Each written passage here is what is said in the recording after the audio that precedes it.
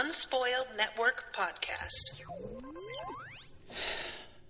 This is Spoil Me, covering Jane the Virgin, Season 1, Episode 20, Chapter 20. In this episode, we have a delightful wrestling motif going throughout this episode. And also, Jane decides she's had enough and she is going for full custody. Damn, I love this for her. Welcome to Spoil Me.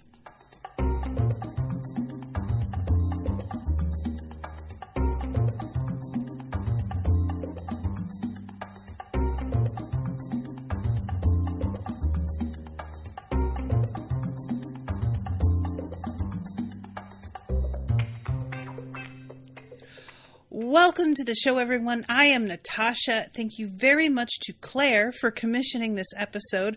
Claire is in the chat. What's up, Claire? I'm so excited too. Claire says, I'm so excited for the next episode of this. And you all, I watched this episode directly after recording on the previous one. And then when I didn't record on it the next week, I was like, oh, because I had been very steady with one or two a week. And I checked the schedule and I saw that it was like a month and a half or something.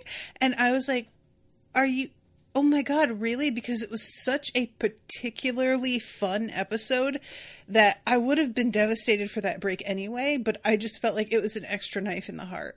And then so much time went by that when it was time to watch the episode today, I really couldn't recall if I had recorded on this already or not. And I had to go back and look at what I had posted and be like, okay, yeah, this is the next one. And it was like, it had escaped my brain entirely what the theme was. I remember that there was a wrestling thing, but I didn't remember exactly how hard they went with it. And on the rewatch, I was just like, oh, this is so great. It was just, I enjoyed it just as much the second time. So this episode, we start off with Jane's flashbacks about the first time that she ever watched a telenovela and just how much here it is. By the time she was a young woman, she was well versed in the language of amnesia and, of course, the concept of recovered memory. And I really love the little scenes they have because the camera is zoomed in on her mom and Abuela, and they are all together on the couch, and then you see her react to something that's happened and clutch Abuela by the shoulder. And I think it's really interesting that in these depictions, Jane tends to be off to the side and Abuela is between her and her mom. I never really noticed that before, but that seems to be the setup a lot of the time. And I don't know if there's anything significant to that or if it's just the way that they want to film it so that they can zoom in on her more easily.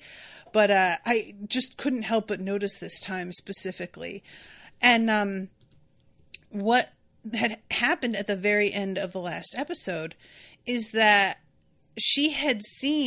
Alba had seen her attacker, who is Petra's mom. I can't remember her name though. What is her name? Helen? I'm so sorry, you guys. After this amount of time, I'm really lucky that I remember any names. But she, all of a sudden, upon seeing her face, Magda, thank you, Claire. I don't know where I got Helen from. She suddenly is flooded with memories of what happened and who did it and how it all went down.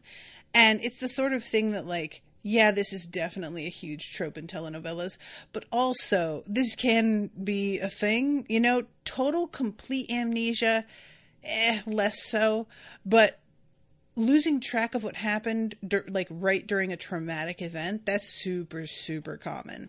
So I was totally willing to roll with this at all. And she is explaining exactly what all happened, and you can just see that Jane is livid.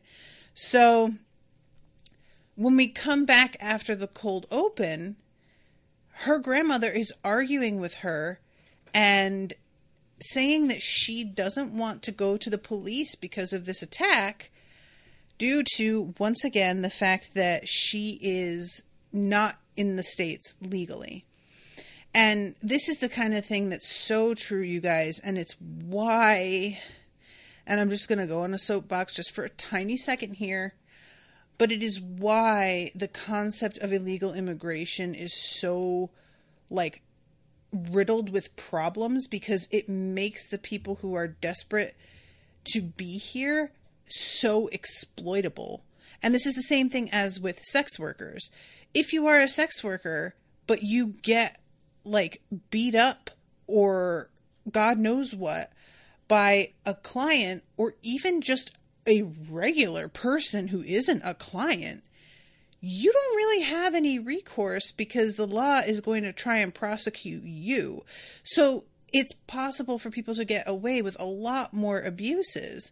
And that is why cops will, in particular, go after people who know they don't have the ability to, like, get help and stick up for themselves, because they are looked upon in the system as somebody who they themselves, just by being who they are and doing what they do, is a criminal. And it's one of those things that is, like, really frustrating to me, because so many people try and they take anti-sex worker stances and claim that it's for the safety of women, when actually, if you are trying to outlaw sex work, which is absolutely 100% going to happen anyway, you are not helping women's safety. You're making it harder for them to get protection. So this is something that I just really, it's, like, close to my heart. And it's why, like, folks will target women of populations that are more vulnerable, because, like, if they are people who are violent, or if they are, like, sexually violent or murderers, they will go after women that they know won't say anything, won't draw attention to themselves, or that society in general just doesn't care about, because they were a criminal anyway. So they either got what was coming to them, or it's, well, what did they expect is the other one. If you're not going to straight up say they deserved it, you can soften that exact same, like, feeling by phrasing it slightly differently and be like, well, you've got to take the risks when you get into that sort of situation. And it makes me so, so angry. So this is just infuriating, because I truly, like, sympathize with Abuela, and I was feeling, I understood Jane's anger, but I also, like, we have seen how completely underhanded both Magda and Petra can be. And I just don't really see something good coming out of this. Like, it feels like Jane isn't, either Jane is sort of hand waving what she knows Petra's capable of, or she hasn't fully stopped and thought through what she's demonstrated she's capable of. And if a woman is willing already to shove your grandmother down the stairs, that is somebody who is willing to commit murder, and you know that. So if you are aware that she's going to those lengths on the drop of a hat, as it is, I just kind of feel like you need to take your grandmother's concerns regarding this a little bit more seriously. You know what I'm saying? It just felt like Jane's acting as if her grandmother is being difficult and stubborn. And I was thinking, she is very right to be uncertain that this is the way to handle it, because from what we have seen, these people are just completely ruthless. And they're arguing about whether or not to tell her mom. And of course, at this moment, Zoe walks in as Jane is trying to say, give her more credit for being level-headed, but she comes slamming in, and it turns out that Rogelio broke up with her, and the entire episode centers in with her story around her trying to get Rogelio to forgive her. And this is because of the kiss with Mario, I think his name was. Now, There's not a whole lot to say about her storyline here. I'll go through it pretty quickly. She gets really frustrated because and this is what I liked about this will become clear. She's trying to call Rogelio over and over again. He's not responding to her calls or her texts or anything. And she eventually asks Jane to try and talk to him. And while Jane agrees, she only makes one try, and then after that, she's like, I am not getting in the middle of this. You guys have got to sort this out for yourself, which is definitely fair. I don't think getting involved in anybody's romantic relationship in this way is smart, but especially when it's your mother, that feels like so much more messy. So eventually, Jane, when she talks to him, she finds out that he had been cheated on before, and the press caught his wife at the time, I think, coming out of somebody's hotel room. And it was just a huge story. And like, this is something I really have a lot of sympathy for.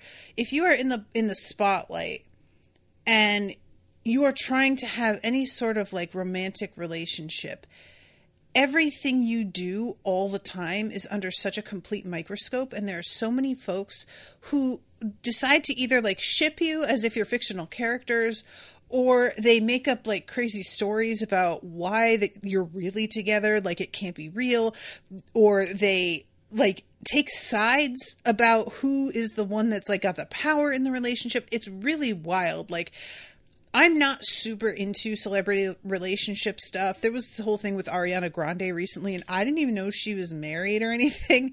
But that said, it's the sort of thing that I feel like has got to just wear on people, even folks who are pretty well adjusted and used to being in the spotlight. That's got to be such a strain to have to constantly be coping with that.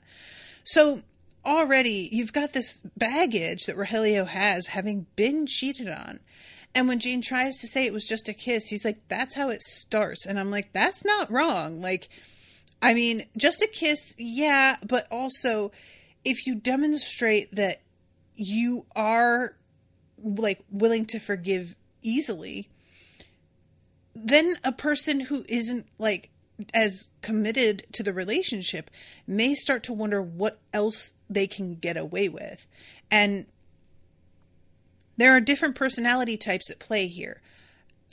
I don't believe that Xiomara is that type with Rogelio, but I could see her being that type with somebody that she didn't care about as much. Just like kind of trying to push the envelope. And I know this because I have done this. I was definitely like very toxic in this respect, where if I was forgiven for one thing, I would sort of be like, all right, well, I know at least that's not the breaking point. And I don't think I was even fully conscious at the time that I was like testing boundaries very deliberately. But that's, in retrospect, definitely what I was doing. And I really respect that Rogelio has drawn the line that he has. In the last episode, when he gets so upset about this kiss, I really felt like Xiomara treated it as if, okay, well, if you kiss somebody and I forgive you, then you have to forgive me. But the way that kiss went down, and how immediately he told her about it and that he was not the initiator, it was an entirely different vibe. And also, I didn't know about his baggage at the time. So her going into it and just expecting to be forgiven, while a part of me did feel like, wow, he's reacting quite hard considering it was just a kiss. Once I found out how he had his heart broken exactly this way before, and you know, we know that Zoe has been a player in the past. I was kind of like, yeah, you know what? I think maybe if she's trying to learn how to not be self-destructive, because the whole episode where she kissed him was about sort of self-sabotage. If that's a real lesson that she wants to learn, him being really firm in that he is not going to forgive this, I think he will eventually, but for now, is a very good lesson to learn that some people you can't toy with like that. They have a very firm line, and you cross it, and that's about it. Now, if he does eventually forgive her, which I think he will do, I think it will have been good for their relationship for him to make it super clear. I am not here to play with you. I am not interested in drama. If you want to fuck around, then go find out, because I am not the one. And I really like that, because I think Zoe needed a bit of a reality check. She can be really immature when it comes to the way that she approaches men. And if she wants something more serious with him, I think she needs to understand that there are going to be people who it's just a kiss. It's like, yeah, but we had one fight and you went out and did that right away. Does that mean that every time we get into an argument and every time you're feeling insecure, you're going to go running to somebody else? That's a fair question. So I really like the fact that he is holding her very accountable. And I am hoping if he does forgive her, he doesn't do it too quickly. And that he doesn't apologize for being unreasonable. Because that's my main, considering everything, he isn't being unreasonable. And I just also want to say, I keep talking about his baggage and the way that this affects him in particular, but I want to say, if you are somebody who doesn't have this baggage and you still draw that line, good. I don't think there's anything wrong with that either. But I do think that knowing he's experienced this kind of humiliation and in an extremely public way before is important. So the episode, with her, it sort of ends with her coming to see him and say in person that she understands it's over and that she wants him to know that he can safely come and hang out with Jane and still pursue a relationship with her, and that Zoe isn't going to get in the way of that or do anything to screw it up. And you can see when she leaves that he's got a look on his face like he is starting to reconsider already, which is why I think that this is probably not going to last for too much longer. And just to tie things up with them, Rogelio winds up being asked to come back to the show, his show, Passions of Santos, because their ratings have plummeted. And you guys, there's this scene where he's yelling on the phone with Shamara about how he stayed there to take this ridiculous role in this other show for her. And you get a clip of it.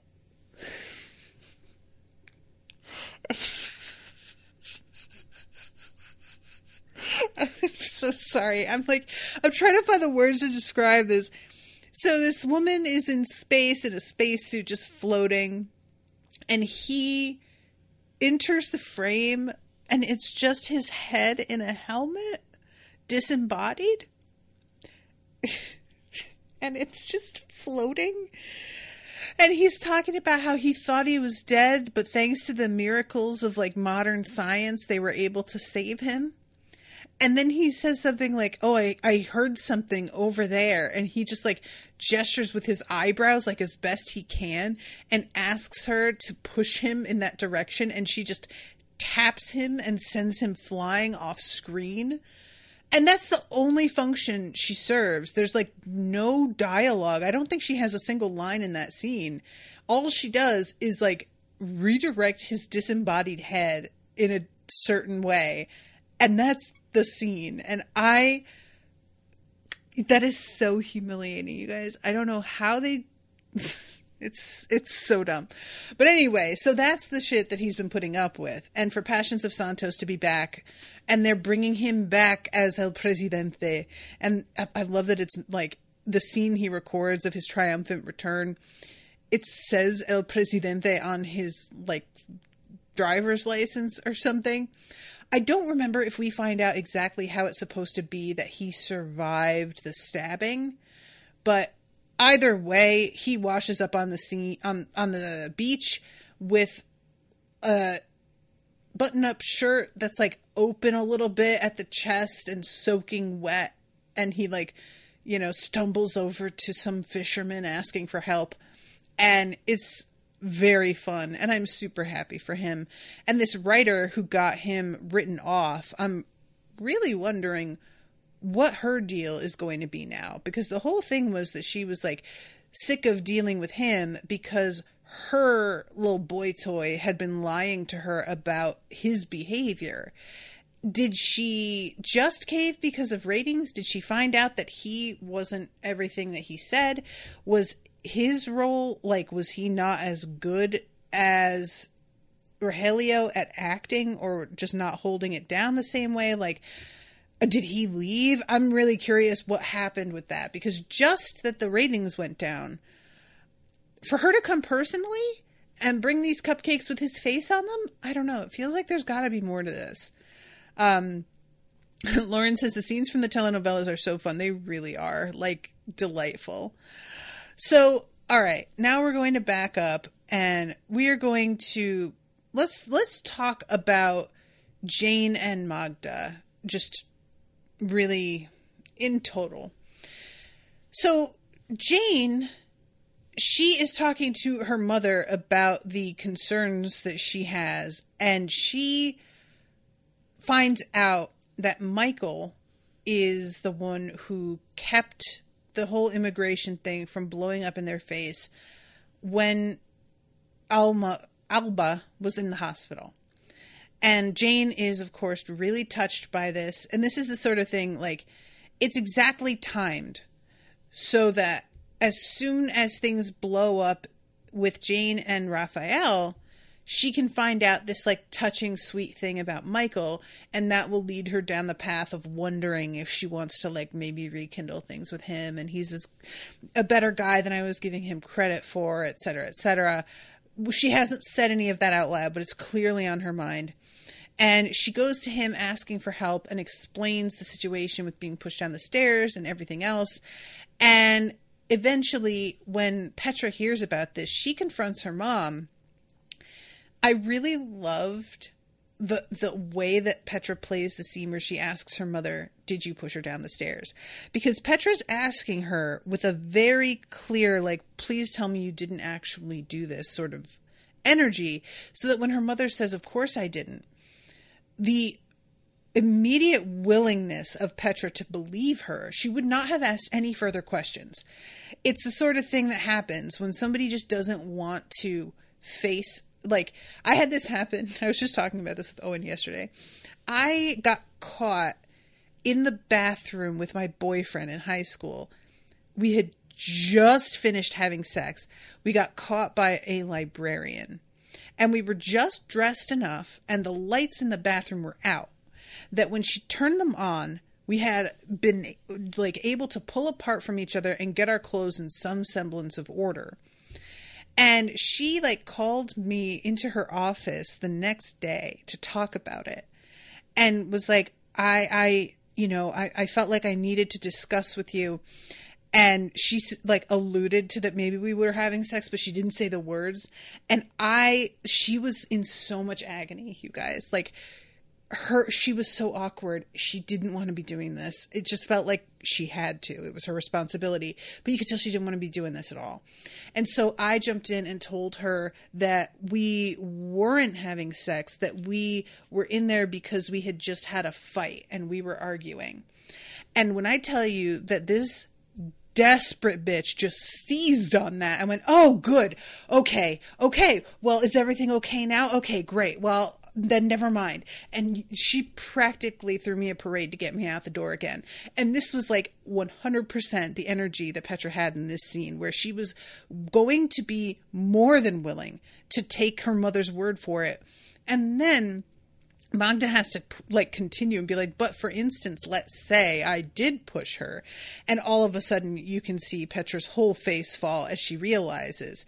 And what's so gross about this is that Petra's mother has been lying to her for years about her disability. And Petra still decides to take her side in this whole thing, despite knowing that her mother did indeed do this.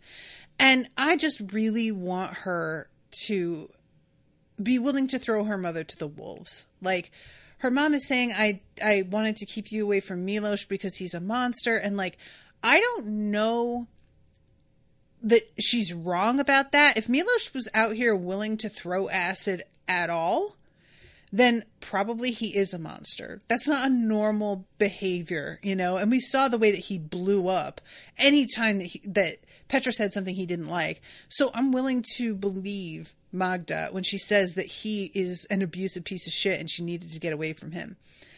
But also, it's very abusive to pretend you had a disability for 3 years and like low-key blame her for it. And put her in the position of like lying about abuse from her husband and everything to get money that you're making her feel guilty, like she owes you, you know? So anyway, it just bummed me out so much to see how quickly Petra was willing to like roll with this story about how Magda had to be mistaken. And eventually, as Michael is investigating, they like can't prove anything. The whole thing with like seeing the guy in the room and hearing him calling for help, they say she couldn't have seen anybody and it was just the telenovela we were watching. Eventually, when Rogelio is talking about how the paparazzi are always taking pictures, that's when Jane has the idea that maybe somebody took a photo of the outside of their room that night and caught something. And she manages to find a photo that has, I can't remember his name, but, you know, their bearded prisoner. It has him in the window pretty clearly visible. And so when he goes to Petra with this photo, she has to get in touch with this guy really quickly and get him to agree to a story that he is her plumber. And they get fake business cards made. And this dude comes in and interviews with Michael about how he really is a plumber. Like, that's why he was in the room, because she called him. And it's really puzzling, because if he were being kept prisoner, why would he assist her with this whole story? And so they wind up having to drop it. And Petra even gets fake medical records through Milos that attest to her mother having had a surgery and that she was unable to walk at the time that she allegedly pushed Alba down the stairs. So that really took it over the top for me, was the fake medical records.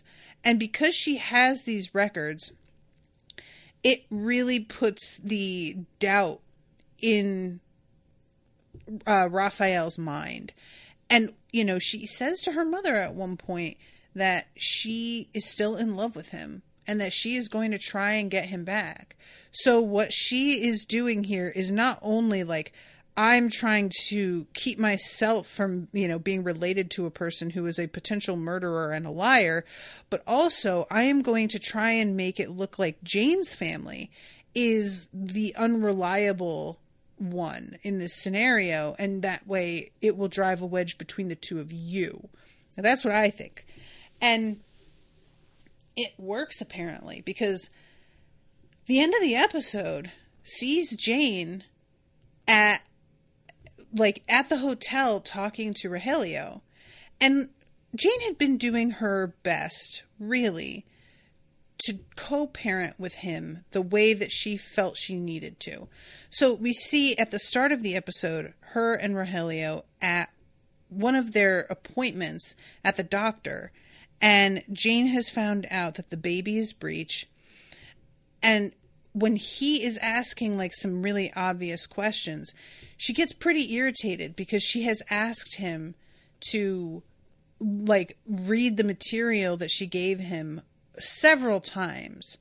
I'm trying to get to the part where she says that, let's see.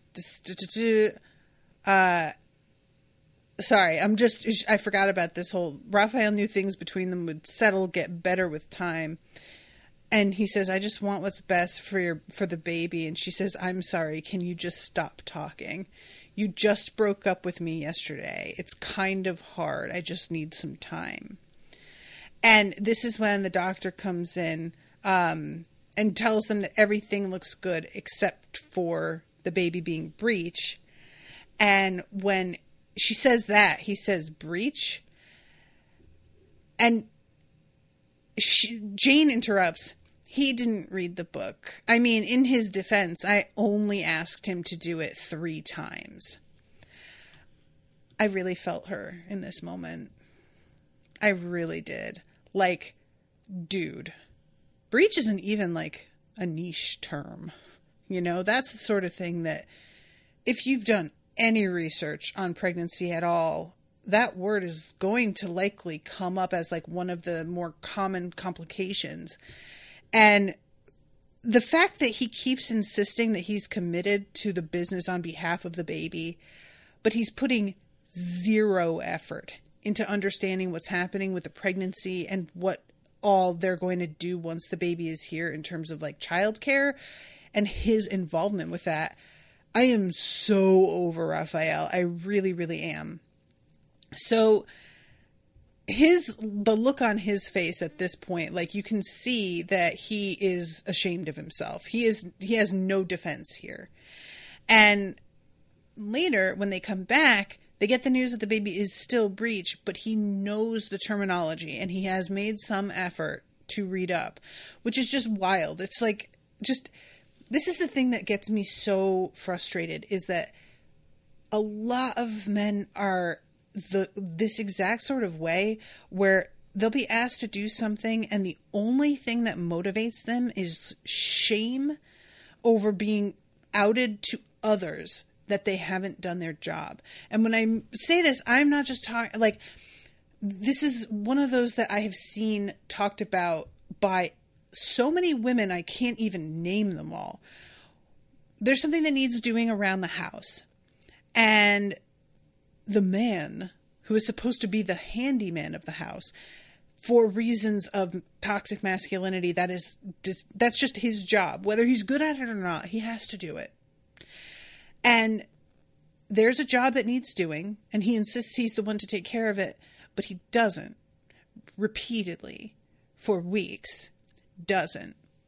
And these women that I am referring to called in help, whether that be an uncle, a father, a male friend, those are the worst, and tell their husband, it's okay, so-and-so did it. You just seemed really busy. And then all of a sudden, your man is on his shit for the next several months because he is so shamed that another man had to come into his territory and take care of the business that he was supposed to take care of. And with me and Owen, this is not so much an issue because he isn't really that good with that stuff and he knows that he isn't. So a lot of times I tend to take care of it. But this is a tactic that I have seen used, I'm telling you, at least 30 times in different relationships. And the fact that his wife, the woman that he is allegedly meant to care for and build a home with, she asking him to do this and repeatedly reminding him, that didn't have any impression on him at all. It was nagging. But when it's another man coming in and being like, well, I did it because obviously you were never going to do what you needed to do and take care of your responsibilities. That external shame is what gets them moving. And this moment, if she had been alone and been like, I can't believe that you haven't read the book, and the doctor wasn't in there, I don't know that it would have gotten to him as bad. But she says this to him in front of the doctor. And I feel like that was what drove the extra nail into the coffin and made him go, I guess I better fucking do this. So the next scene they're together, he's made the effort to read it, but I can't help but feel like that's too little too late, my guy. Yeah, you did the reading. She's how far along at this point? And you still haven't discussed doing any childcare yourself. All you want to do is give her money for someone else to do it, not handling your shit. So once she gets the baby to turn, and she does all kinds of wild shit to do this. She plays music to her belly. She does the elephant walk along the ground, which looks really hard, actually. That looks like it would be a lot of core strength. It's almost being in downward dog, but trying to walk. The thing that really sends her over the edge with him is she has this like incense that is supposed to be burned by her feet to help the baby breach. And apparently this is a real thing, the narrator says. I don't know anything about it. But she has this setup where she's clamping the incense in her curling iron because there's nobody to like hold it. And she accidentally lights the blanket on fire because she's got, for some reason, an extremely flammable blanket under the incense, which Jane would never. I understand what we're meant to be showing during this scene. And I'm not trying to say that Jane is incapable of making mistakes. She is. But they wanted it to be a very dramatic mistake for the sake of like, oh, what about her safety? And I just don't see Jane leaving a blanket under an open flame in any sense. It's fine, though. I'm going to let it go. But I'm just saying that I think it's character assassination. So, luckily, her abuela comes in the room just as that shit lights up and is like, what the hell has gotten into you? And Jane breaks down. And you guys, this acting, she was so good. She got me so teary-eyed because she's just like, I have to do this by myself, and I'm trying to prove that I can do this because I am a single mother and this is not what I planned on, and I am trying to like figure it out. I have to be able to do things by myself. And the panic in her voice and the heartbreak over the fact that everything that she has tried to make her life into isn't going the way it should. I just felt it in my soul, you know, like she keeps attempting to do the right thing and be as smart as she can in her approach to stuff. And it just blows up in her face over and over. So at the end of the episode, she is putting flowers in vases when Raphael walks into the room, and he is trying to make her feel better by telling her that Magda has been fired, that he told Petra to fire her and get her a job somewhere else. And he really thinks he did something here. But Jane's reaction is, okay, and what about Petra? When is she out? And he's like, what? Petra's part owner of the hotel. She's not going anywhere. And Jane is like, well, her and her mother are lying about the fact that her mom tried to murder my grandmother.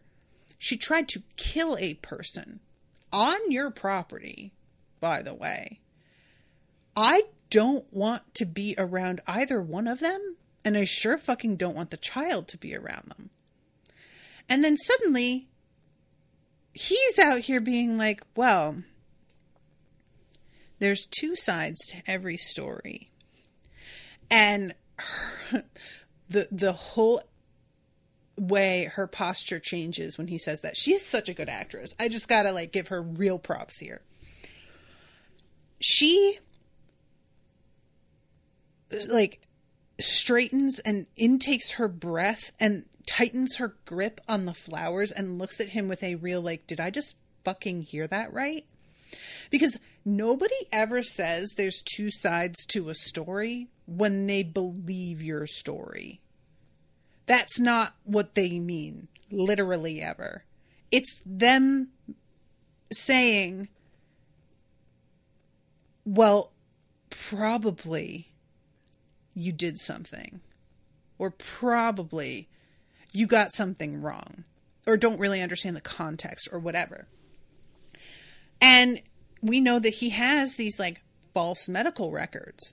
So I'm trying to give him a break because the lengths that Petra has gone to prove that her mother could not walk are truly the kinds of lengths one would think nobody would go to.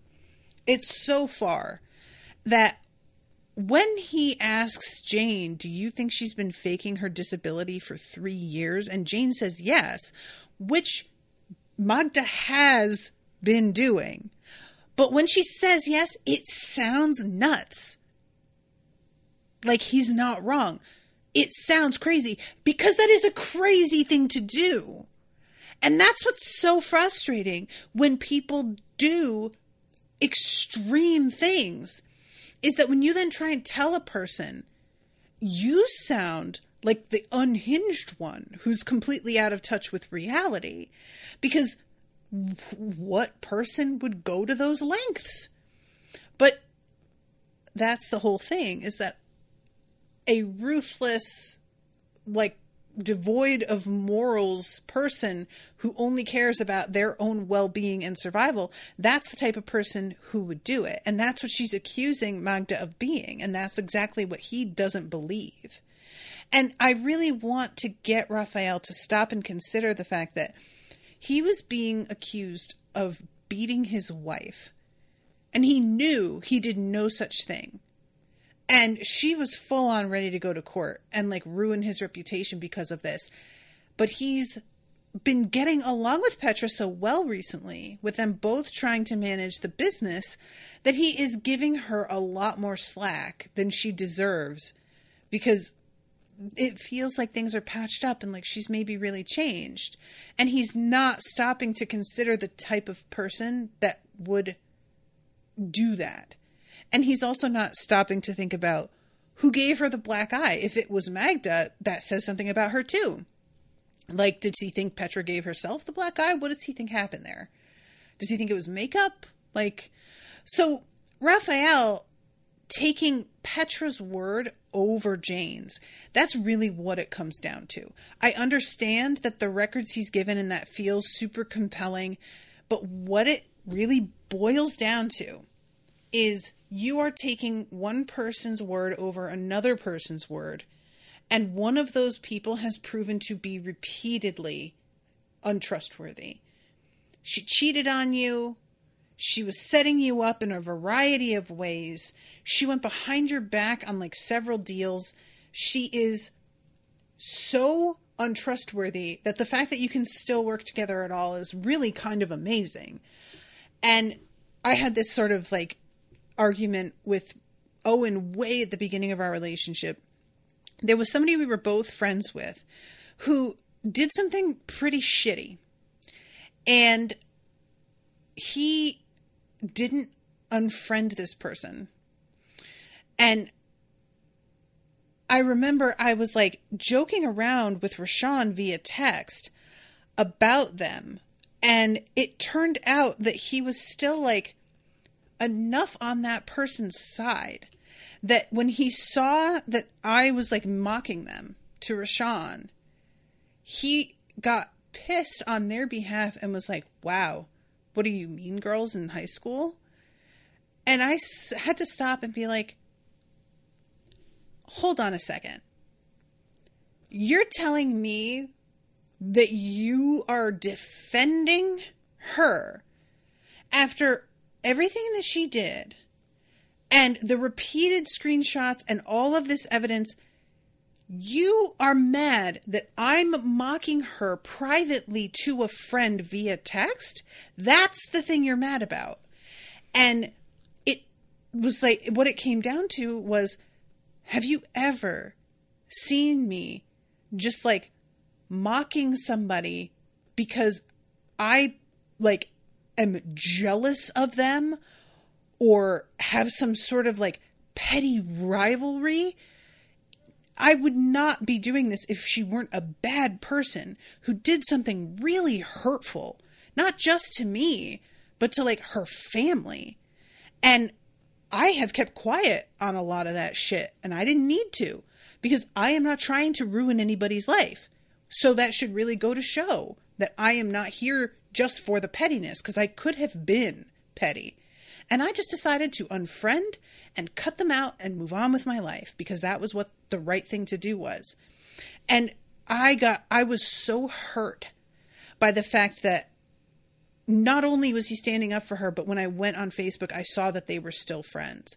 And I had to sit down with him and be like, I cannot believe that you and I have been together this long and you are not willing to take my word on this. Do I go around telling you to unfriend people? Has that literally ever happened? Did you see what went down yourself? No. So you're telling me you don't believe me. That's what you're saying. You believe this internet friend that you've never actually met, and not me, the woman that you claim to want to get married to. Explain. Because it's a simple equation.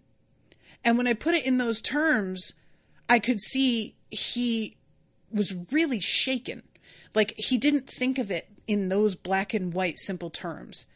But that's all it is whose word are you taking, and why are you willing to believe one over the other? What is it that you think you know that the other person either doesn't know or isn't being honest with you about? Because that's like a pretty serious accusation. And he doesn't tell Jane that he has these medical records.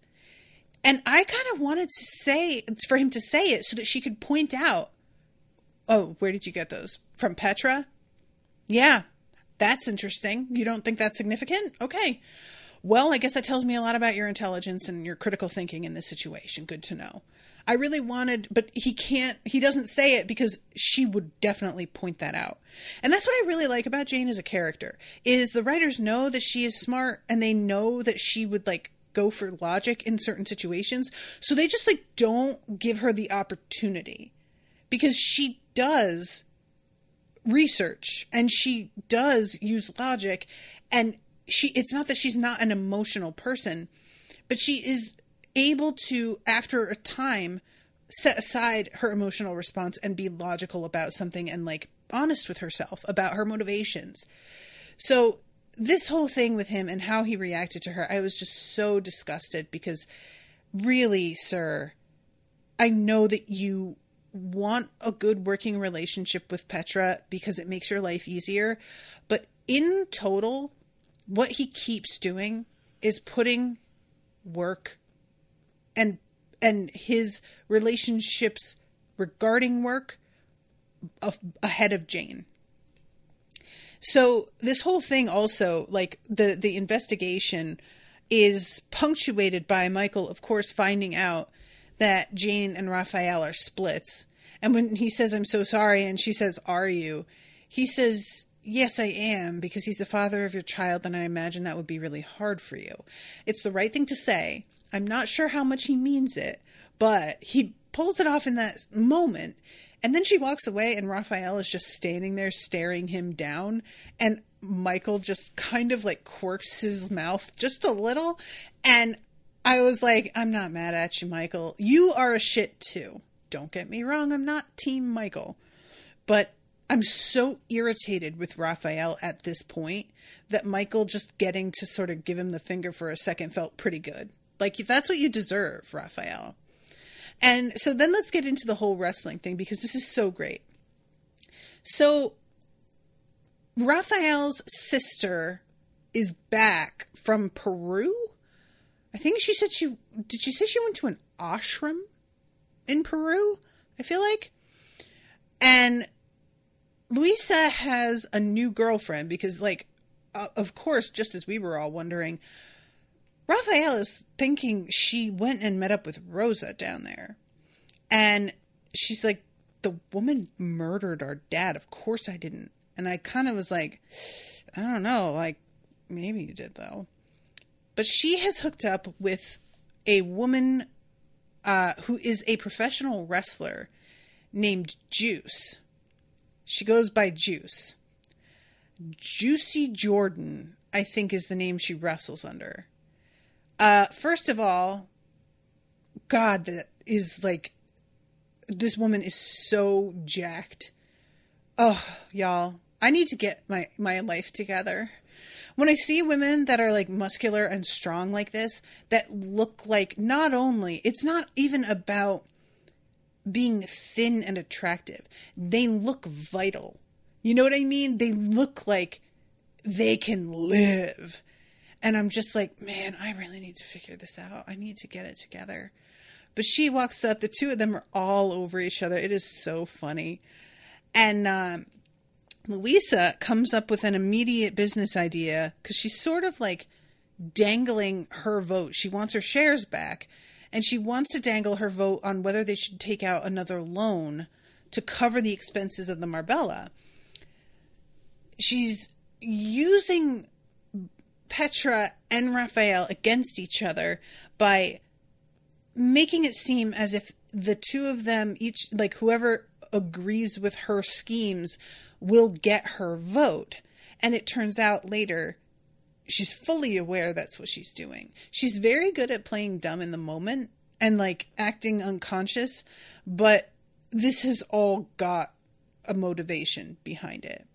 So she suggests this melee at the Marbella, and they both agree to it even though they do not want to, because they want her to support their vote. And the melee, it's so good, you guys, because as that is the backdrop, we get the costumed, named main characters. And I'm trying to remember what each of them is, because I would have to jump to specific spots in the episode in order to be able to see them. But the way that the camera, each of them is coming in a still image, with the name superimposed over them in this like really wild costume. And it's so much fun to watch. So Raphael is the hotelier. I can't remember what Petra's name is. Jane is the pregnant punisher. Michael is the dangerous detective. And I can't remember if there's any... Is it just those four? I think it was just those four. But the two of them, are going... She's calling her a liar. The Cold Warrior. That's what it is. And when they are in the ring together at one point, the hit that she delivers to Jane is described as the Eastern Bloc. I know that these are these jokes are probably so overdone in wrestling, but as somebody who's not into wrestling, they're very fresh and amazing to me. It's just very, very good. She does the belly bump and gets her in the face with her stomach. It's delightful. I loved this whole thing so, so much. And I really I'm sure that because this is a wrestling episode, this is going to be the only time that we see this, but I would not be mad if they made this a recurring thing where we get to see the, wrestling names and costumes and whatnot come back. It would be really, really fun. So the way that this wrestling subplot, I already mentioned that Louisa knew what she was doing. When finally Raphael admits we're both just trying to get you to vote on our side. That's why we're each agreeing with you on each thing. Because her suggestion is maybe we should make this a monthly thing or a weekly thing. She's pushing at him and trying to get him to admit we're full of shit. And he finally does. And she is so gratified, very relieved. So once he admits that's what's going on, he says, you don't understand. I need the hotel to succeed. I've given up so much for it. And she's like, what do you mean? What have you given up? And he finally blurts out that he gave up Jane. And we get a little sequence that sort of jumps ahead in time where it's clear he has explained to her the whole situation, everything with Jane, meeting his mom, the whole bit. And when we come back to them, Louisa is like, dude, look, I get that you've made a lot of sacrifices and I do respect that, but I have to tell you, you sacrificed the wrong thing. Like, what are you doing? She is the woman you love. And he leaves a message for Jane at one point where it's clear he almost said, I love you, and stops himself. He still loves her. But you're sacrificing her and your unborn child that you claim all of this is for. You're putting both of their welfare at risk by just abandoning them, really. And for why? So he starts to realize, I've got to get serious about telling Petra to fire her mom. Well, when he goes down and tells Jane, that's what he did. And then she asks, well, when's Petra going? And he pushes back on that. Jane has reached a conclusion here. And she's like, I don't want my kid around this. And you know what? My kid doesn't have to be around this. I'm going to remove myself from the situation. I quit. And Raphael tells her, you know that I will still work here. I will be working with Petra. Even if you quit, that's not solving the problem. That's not fixing anything. And he isn't making the point he means to make. Because what he's trying to say is don't quit. That isn't going to solve things. We'll find another way. But what she's hearing is not only do you have to quit, you are going to have to find a way to keep him and all of his bullshit away from your kid. So she goes home and she talks to her mom and her grandma and tells them, all right, look, things are about to get pretty tough. I am going to really, really need your help. But I am going for sole custody because his ex-wife is a fucking lunatic. Her mother is an attempted murderer. And Raphael doesn't believe me about the dangers that they pose. God knows the other things that they are capable of. So I am going to keep my kid the fuck out of this drama. And I'm going to need you two to support me. I am so proud of her. Just for the record, I don't think she's wrong at all. The toxic environment there, like, yeah, get your kid out of there. I fully support this. I am just really worried how this is going to work out. Because, like, contrary to what many men's rights activists will have you believe, women don't get favored in custody battles the way that they once did. There was a time where women were favored heavily because of traditional gender roles, making it seem as if women are just naturally better caregivers. But in recent years, men who sue for custody, more often than not, are given custody. It's like the thing that they don't talk about is that men don't sue for custody very often. It just doesn't happen. A lot of the time, men are very willing to either completely abdicate or have joint custody and put in minimal effort when they have the kids. Guys, the stories I have been hearing, again, very recently in relationship to something that I won't get into that's personal, the number of men who take infants for their custody over the weekend and return the infant in the same diaper that they left with, it's high. It's a really large number. Extremely fucked up. Don't even get me started. But anyway, men don't often sue for custody in the first place. And when they do, they usually get it. So we're in a battle here where she wants full custody, and I'm assuming he would have to countersuit for full custody himself, or the minimum would be joint, but I don't know how that would even work out with the sort of I don't know the ins and outs of the way a case like this could be settled. And if she were to go up against a man who has as much money and resources as he does, not only to pay for his lawyers and his legal team that he would probably get in place, but also to pay for the care of the child, when she doesn't really have a steady income. She has a household with family that could help, but one of those family members is illegal, and I don't know if that would be something that could be used against her or would come up at all. And the other is somebody who is in an on-again, off-again romance with a, like, superstar that could potentially not look great too. And all of this is, like, happening because Jane got pregnant by accident due to a medical, what is it? I keep wanting to call it medical malpractice, which, like, it was. Medical error, I think, is the word that Jane used. But with that being the reality of it, I don't know how strong a case Raphael would have or that she would have.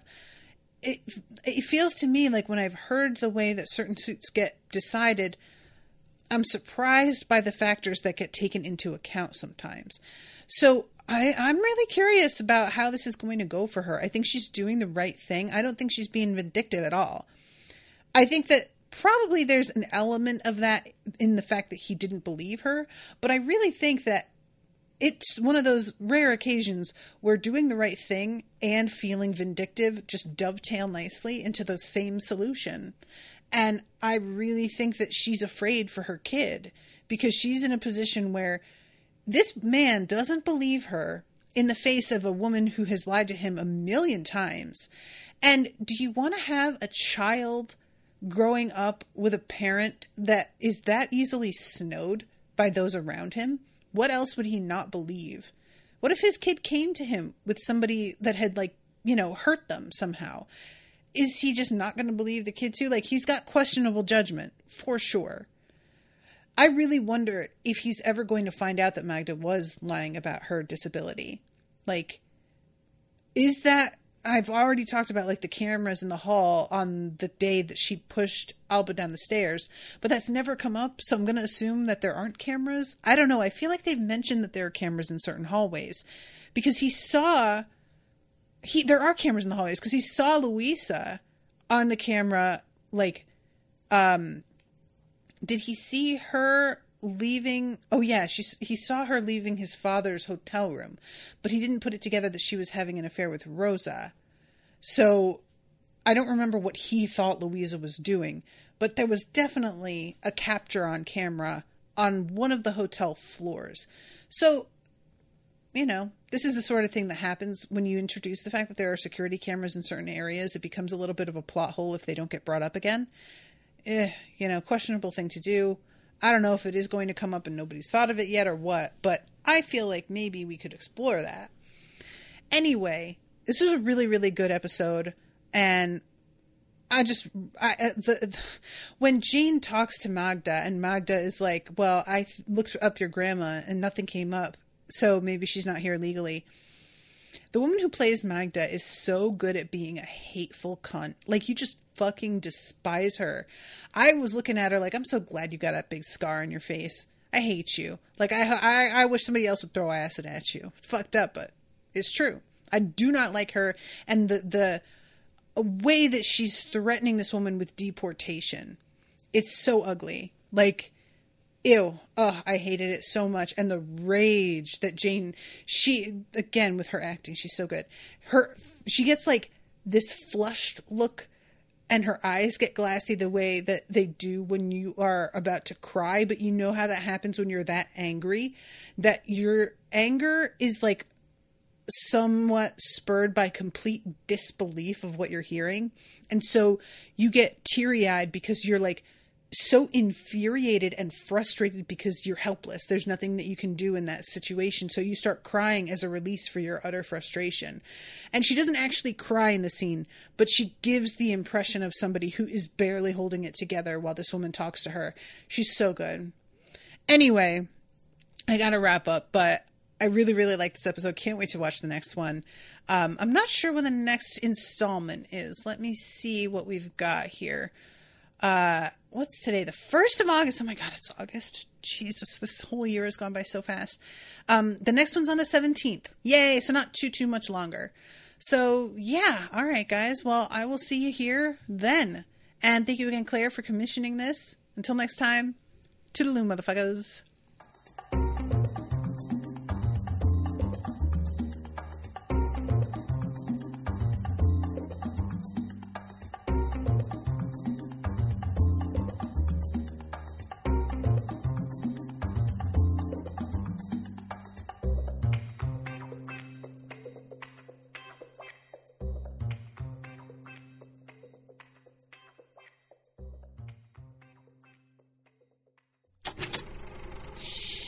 That was an Unspoiled Network podcast.